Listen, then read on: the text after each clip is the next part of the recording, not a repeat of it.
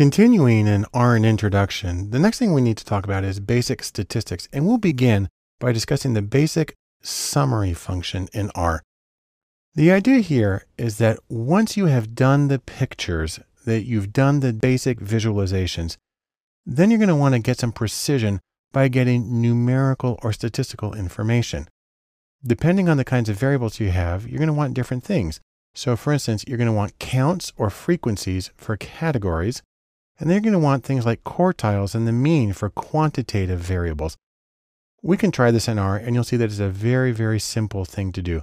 Just open up the script and follow along. What we're going to do is load the datasets package, controller command, and then enter. And we're actually going to look at some data and do an analysis that we've seen several times already.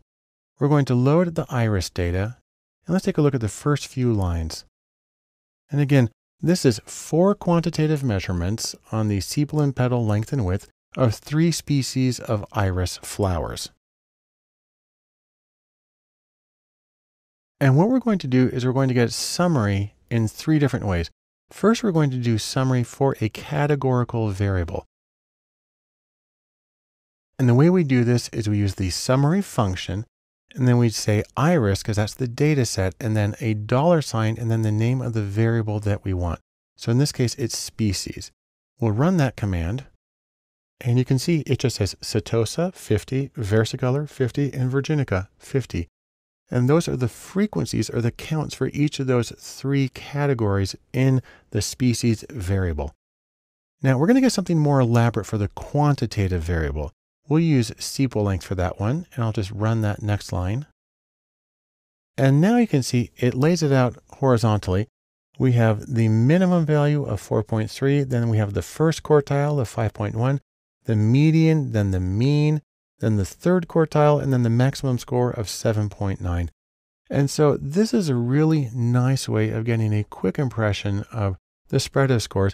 And also by comparing the median and the mean, sometimes you can tell whether it's symmetrical or there's skewness going on.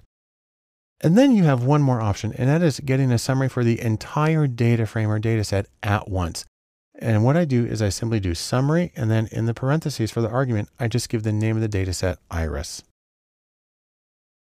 And this one I need to zoom in a little bit, because now it arranges it vertically, where we do sepal length.